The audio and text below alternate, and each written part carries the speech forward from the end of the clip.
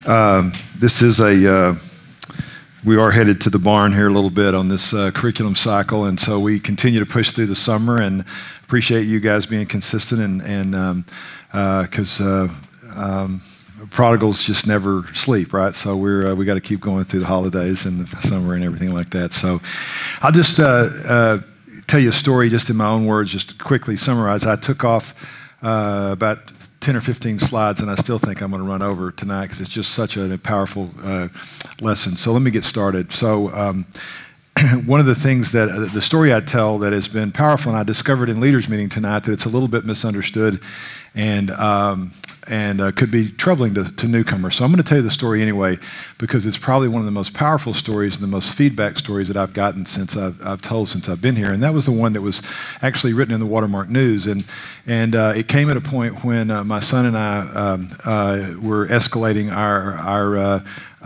our issues, and he was going to a bad place, and it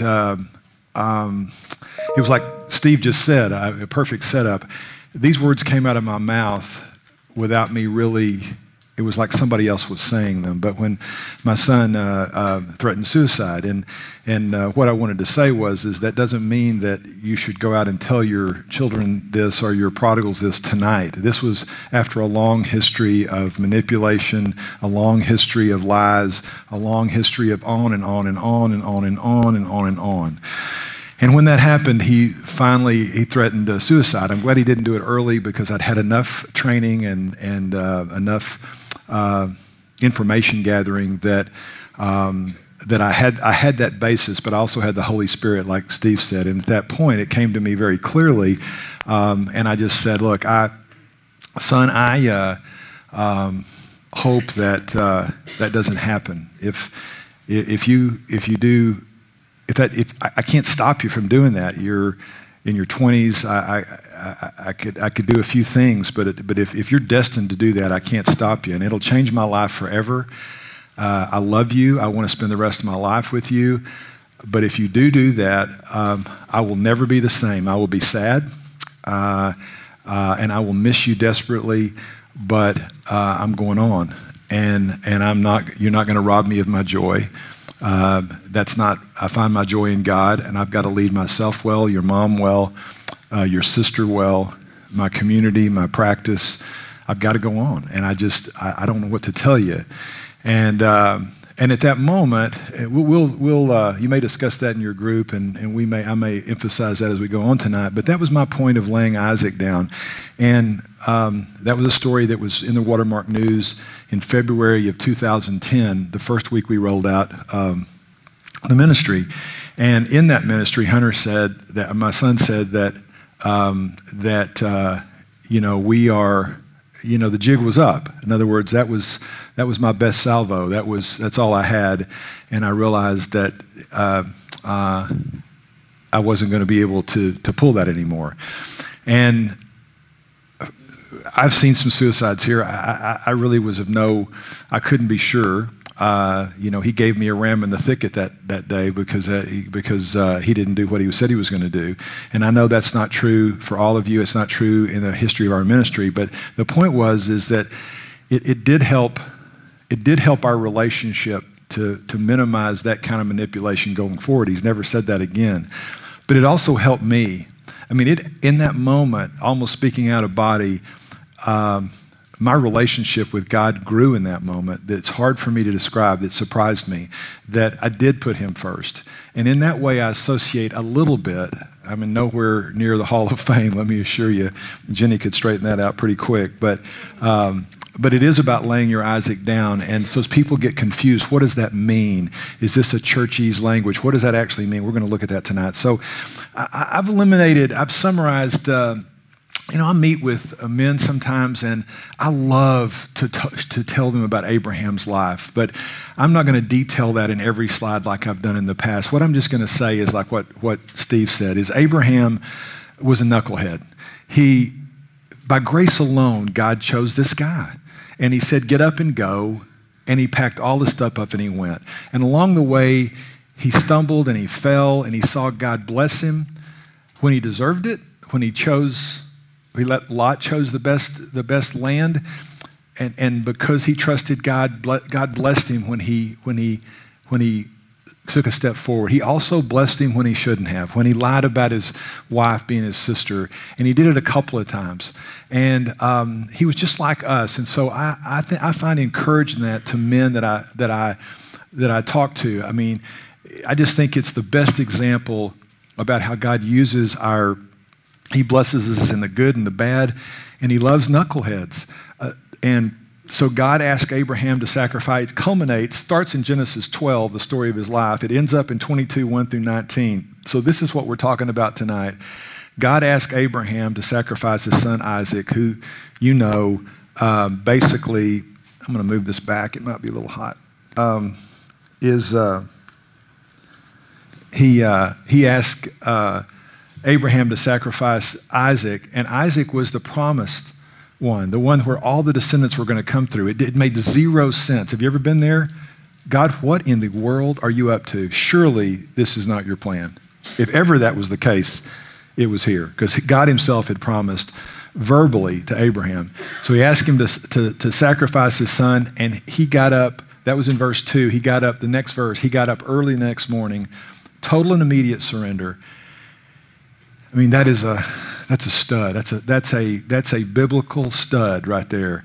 But he's the same guy that was a knucklehead and faltered his whole life, and he exercised his faith, like Steve said, all along his life and got to this point. We're not asking you to do this on the first day, on the first night you're at Prodigal. And he trusted that we will return. He raised his sword, but God rescues Isaac at the last possible moment. And I love the painting. I just got back from the Hermitage, and I tried to get it in there, and it didn't work last night. I was just running late. But next time, if you stay around 6 more months, I'll give you the picture. But right across from the painting that I wanted to see, the Rembrandt's Prodigal, was Rembrandt's painting of Isaac sacrificing, and it's a great painting because, just FYI, this painting he's looking to God in Rembrandt's painting, he is coming down, and the angel is grabbing the knife out of his hand. It's a very powerful painting, and so Abraham's life was imperfect but faithful. He grew to trust God's provision fully. You need to understand this. God didn't look at his life and say, "Now there's my guy. That's a guy that I can trust."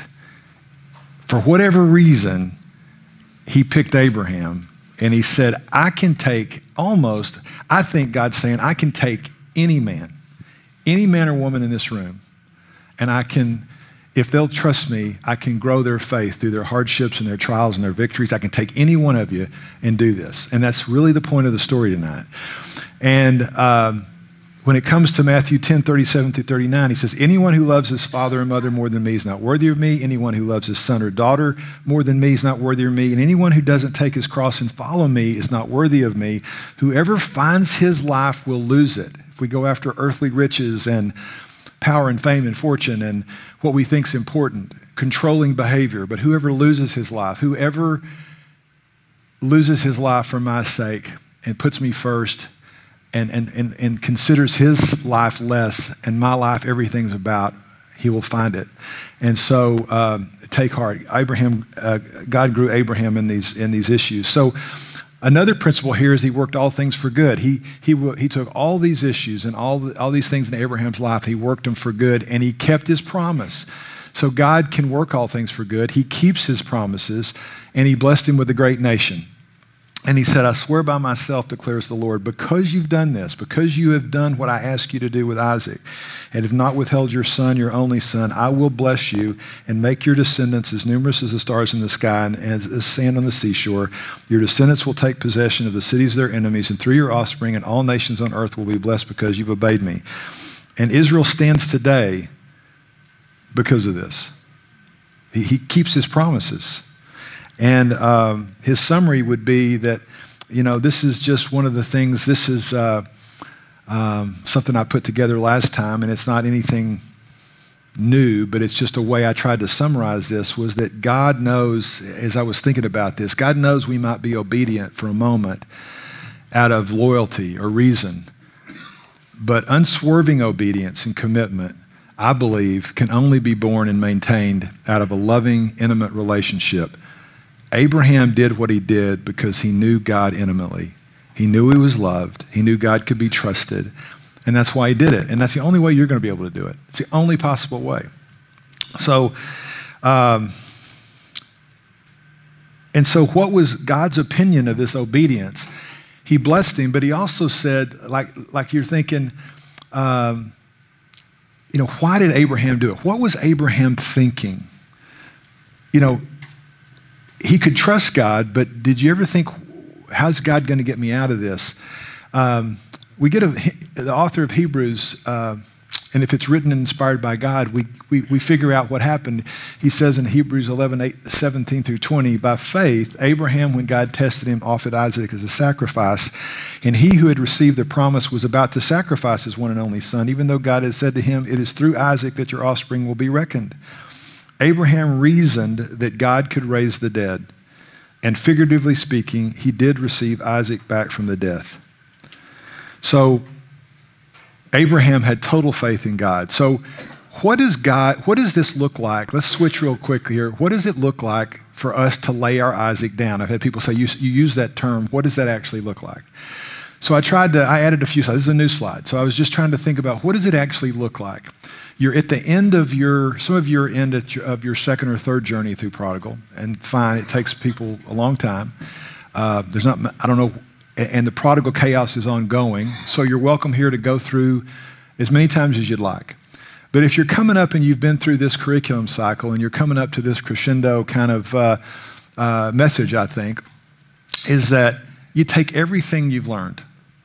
What does it talk about laying your Isaac down? You obediently follow God's command regarding our prodigals. Abraham obediently followed God's command to walk up that hill on Mount Moriah and sacrifice Isaac. So if we're following God's commands regarding our prodigals, we're laying our Isaac down. For example, Galatians 6, we let them reap what they sow.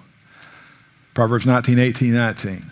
Discipline your son, in that there is hope. Do not be a willing party to their death. A hot-tempered man must pay the penalty, for if you rescue him, you will have to do it again.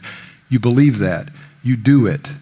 And God says, he's trusting in me. He's following me. He's laying his Isaac down. He's trusting that what I've written, and it says, if you pamper a servant from youth, he will bring grief in the end. A servant can't be corrected by mere words. Although he understands, he won't do it. Proverbs 3:5-6, trust in the Lord with all your heart and lean not on your own understanding. In all your ways acknowledge him, and he'll make your path straight. 1 John 3:18, my dear children, do not worship with words or tongue, but in action and in truth. If you start to act on your faith, if you trust on him and lean on him, if you believe that he's written everything you need to know to manage a prodigal. It's all in there. And these are just some of the cornerstones. You take the 20-week curriculum and you say, I'm not going to act in anger. I'm going to let truth determine my emotions, not emotions determine my truth. I'm going to forgive. I'm rich, I'm blessed, I'm a child of the King, I'm going to be unoffendable, okay? God says, you're laying your Isaac down. You're putting me on the top. And if you put me on the top, you're going to be a better father, you're going to be a better husband, wife, sister, brother, mother, father. You're going to be all of that. That's laying your Isaac down every single day. It's trusting, in summary, it's trusting God with the outcome of our prodigals. We're not in charge. We can't control the outcome. If you think you can, you're just, newsflash, never going to work. You got no control. So how do we do that? How do we do all those things? The whole curriculum is built to do that. And you can lay them now, not on one fell swoop on Mount Moriah, or not at a time where your child's life's on the line and he's threatening suicide, but every single day as you do all those things, as you practice prayer, as you realize that the suffering you're going through is only temporary and this world is not our home. Those are the things that you do, and it blesses God, and it grows your relationship with him. And as you exercise your faith in doing that and seeing that work, just like I saw it work with my son, I'm exercising my faith, as Steve said. We don't just know the plays God has told us in the Bible, we run those plays. And when we run those plays and they work, we want to run them again. And we're no more willing to run the other plays. We start to know him. We have a relationship with him. We know this is hard. This is the hardest thing that I'm not asking you to do it. I'm just telling you what God is telling you to do. And then what we have done by his grace. And you learn through his word, community, prayer, and you're transformed by those hardships and what I call those Ebenezers, those times where, if you've got a journal, you know what Ebenezers are, right? Many of you do. It's where when Israel would take ground and God would bless them over an enemy, if they would lead into the promised land and they got to a place that they'd been promised and they finally got there, they stopped and they built these rocks up. And those are Ebenezers. Right? Those are Ebenezers. Those are remembrances. Don't ever forget what he's done. So I would tell you that have a journal, and every time he shows up, go and write it down. Say, this happened to me, and I exercised my faith, and God showed up, and I didn't see it happen, but 2 years later, this is how it all played out, and I see it clearly now. If you do that enough, you'll stop thinking it was a coincidence, because it happens all the time. It really does. So that's exercising your faith, and you begin to know him and trust him, because stack up Ebenezers around you. Tell people around you, encourage them with the Ebenezers in your life, and they can see him working. That's what we should be doing back in our closed groups. Not just telling you about the word or the prayer, but how is he working in my life? This is what he did in my life. And then we can trust an unknown future to a known God. And I found out this week that Jenny plagiarized that from Corrie ten Boom. So if you have a lack of faith, if you don't do those things, life is tough. And everybody in this room knows that picture.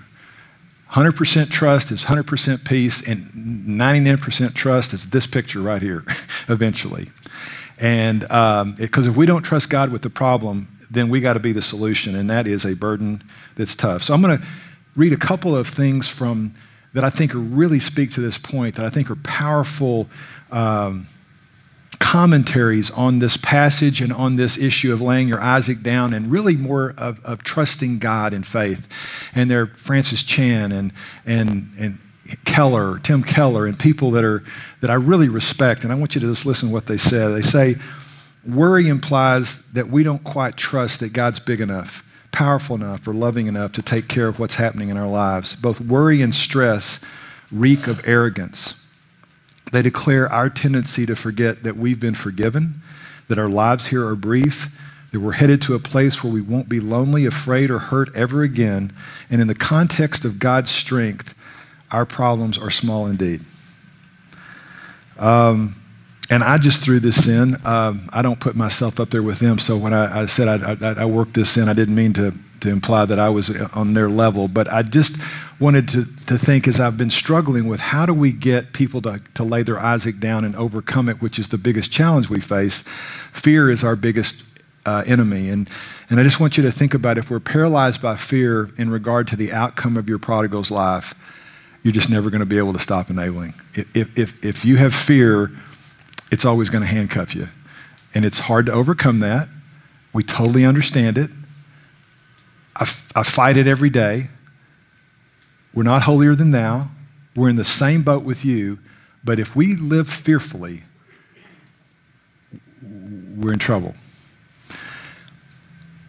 We'll never be able to stop enabling and allow God to work in the life of your prodigal, because you're going to get in the way. And you'll also hamper the true potential of your own relationship with God in the process. As you reach out and trust him, I will guarantee you, when you've done those things, when you reach out and you trust him, think about your worship that week when you go on Sunday. The vitality of it, the energy of it, the relationship, it's richer, it's wonderful.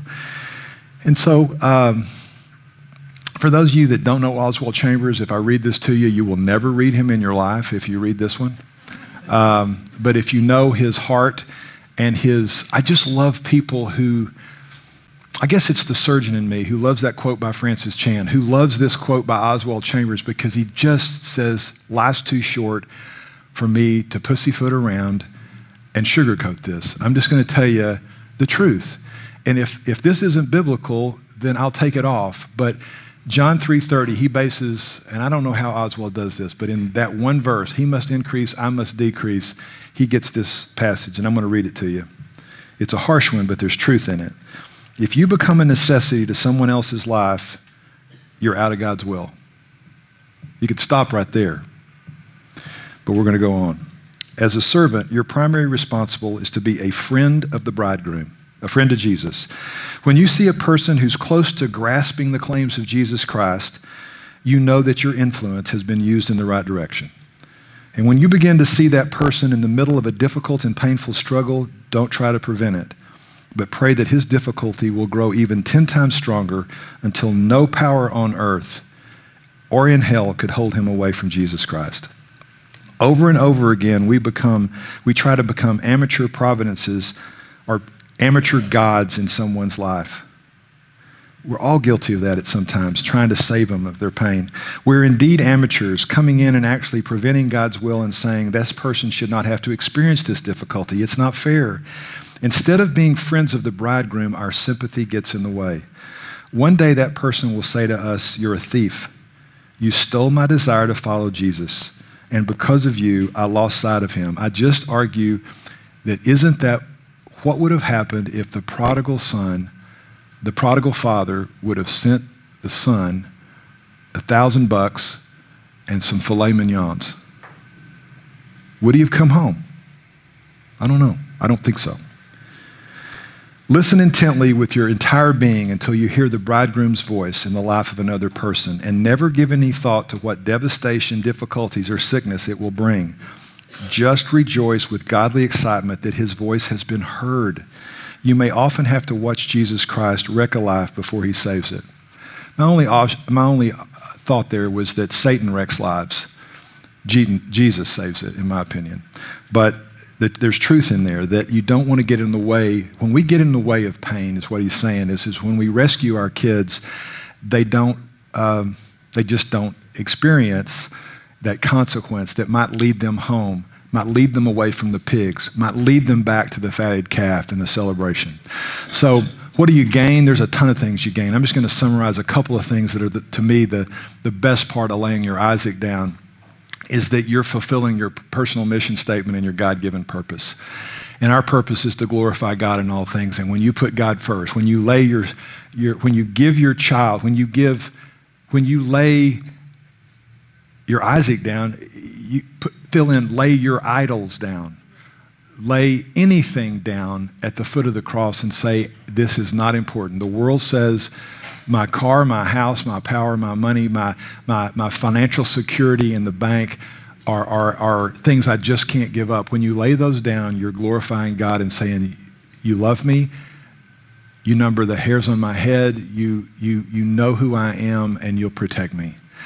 And then the rest of the thing is that you prepare yourself for the rest of your life. I argue that if you can lay your Isaac down, that your prodigal will not be the last idol you have to lay down. And when you can lay down, I would argue that your prodigal may be the hardest thing. I think you could argue that if you laid your own life down, it's easier than laying your prodigals down in many regards. I mean, our kids are our spouses are so hard. I don't know, we could debate that, but it's close. I think it's emotional. And so if you can do that, you're bulletproof when you walk out these doors. Because if you can do that, the world's going to go, how do you do that? And you can go out there and glorify him. If you can lay your idol down, and you can only do that by knowing God's good, and he died for us, and he was resurrected, and his word is true, and you can trust him. And if you can do that, then death has no victory, and death has no sting. And if you can beat that, then the world's going to want to know who you are and what you're about and who is this God you serve. And that's what we're supposed to be about. So you're going to prepare yourself for the rest of your life. Don't miss this opportunity. So why did God ask Abraham to sacrifice Isaac? He forced him to choose, just like he forced me to choose in that moment, that I would choose God, and it changed my life. I'm not going to read that, but it's in your handout there. And so Keller sums it up, and he said, God's extremely rough treatment of Abraham was actually merciful. Isaac was a wonderful gift to Abraham, but he was not safe to have and hold until Abraham was willing to put God first. As long as Abraham never had to choose between his son and obedience to God, he couldn't see that his love was becoming idolatrous. So Abraham took that journey, and after that, could Abraham love Isaac well and wisely. Only after that could Abraham love Isaac well and wisely. If Isaac had become the main hope and joy of Abraham's life, it's getting a little close to home here, I know. His father would have either over-disciplined him because he needed his son to be perfect, or he would have under-disciplined him because he couldn't bear his son's displeasure, or both. He would have overindulged him, but also become overly angry and cruel, perhaps even violent when his son disappointed him. Why? Because idols enslave. Isaac's love and success would have become Abraham's only identity and joy. He would have become inordinately angry, anxious, depressed if Isaac ever failed to obey and love him. And fail he would have, since no child can bear the full weight of godhood. There's power in that, right? So why did God ask Abraham to sacrifice Isaac? Because God needed Abraham to know that the man who would be the father of a great nation would have no hindrances with idols. And that proved to be the case. And I've said this before, anyone who loves his father and mother and me, it bears repeating.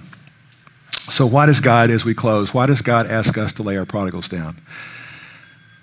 I believe you have no idea what God has in store for you.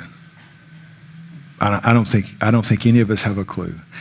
I think that it tells there's a race marked out for us in Hebrews 12:1, and in in Ephesians 2:10. We have a race marked out for us. And he has a plan for us. And I believe he needs us to know that we've got no hindrances and we put him first. And he needs us to realize that so that we can go take the hill for him and we can lead as he intended. We can manage our money well, our family well.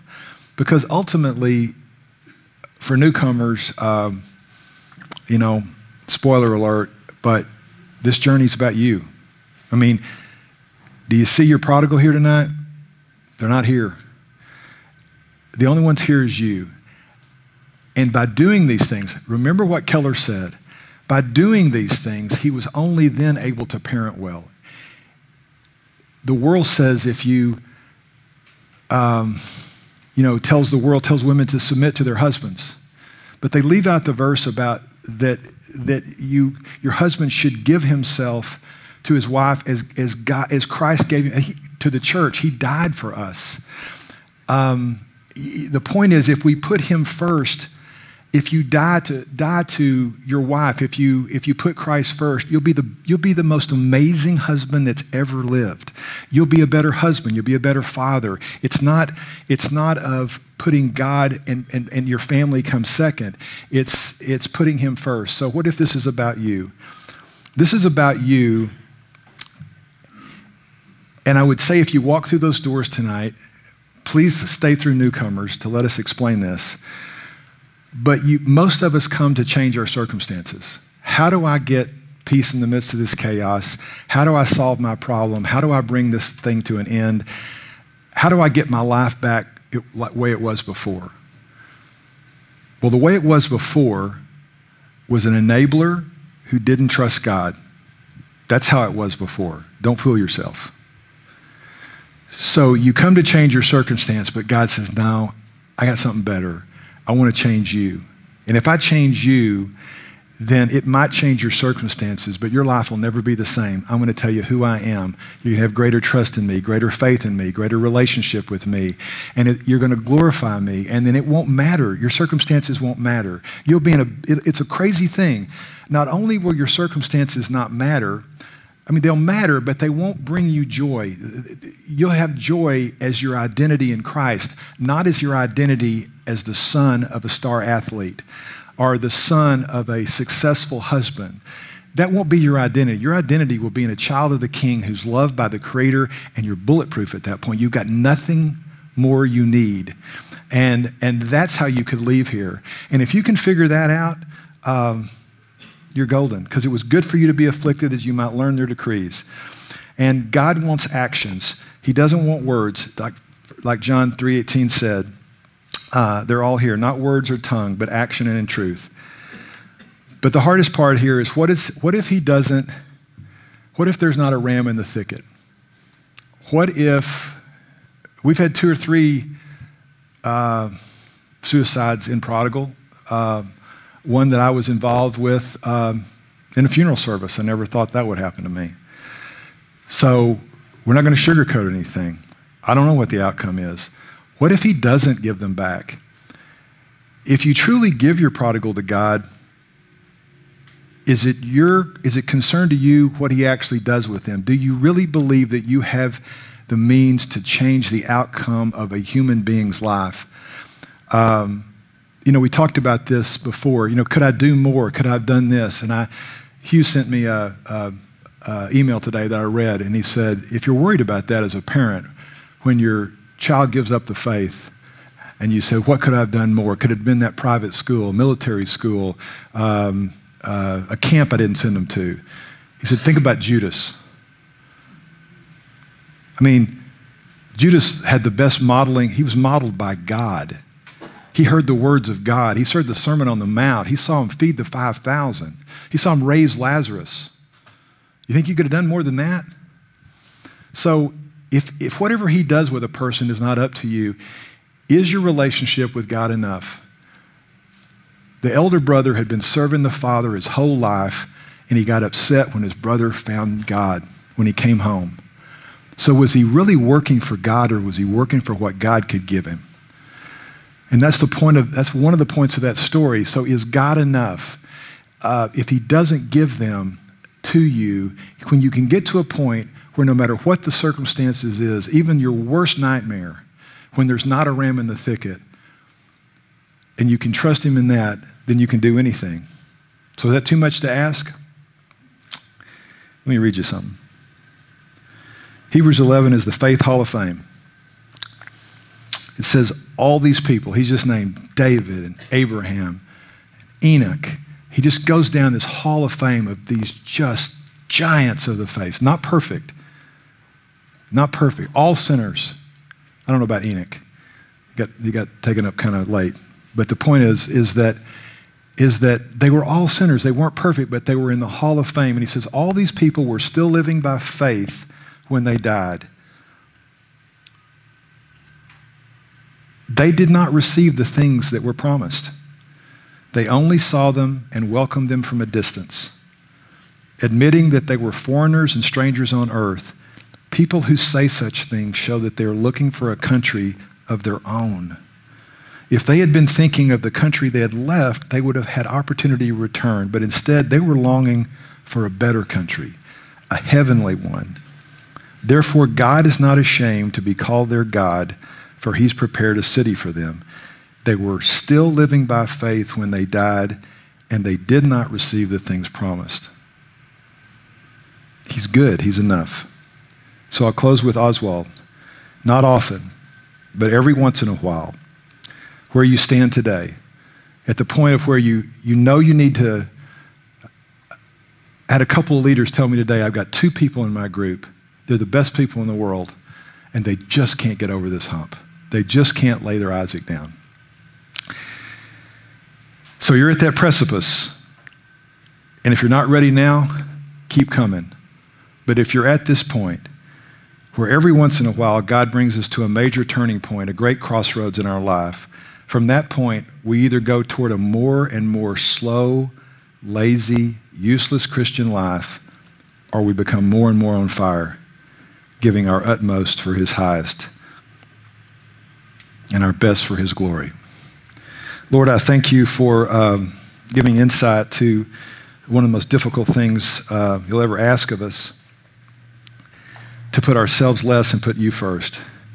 We like being on top. We like being on the throne. We like being in control. And it's not even a bad heart. We love our prodigals. We want to do the right thing. We just get confused. We just don't trust that you're out there. We just don't trust that you know us well enough. We don't trust that you know our prodigals well enough, and we ask forgiveness for that. Lord, just open our eyes, because all the lectures in the world and all the urgings and pleadings and passionate words won't change you. It's the Holy Spirit. So I ask your Holy Spirit to open the eyes of the people in this room that need to take that next step, to give their prodigal a chance to come home, but really to get their lives back, to lead in a way that would bring you glory and make them realize they're a child of the King and you're a God that can be trusted. There's freedom there. And I pray that for everyone in this room. In Christ's name we pray, amen.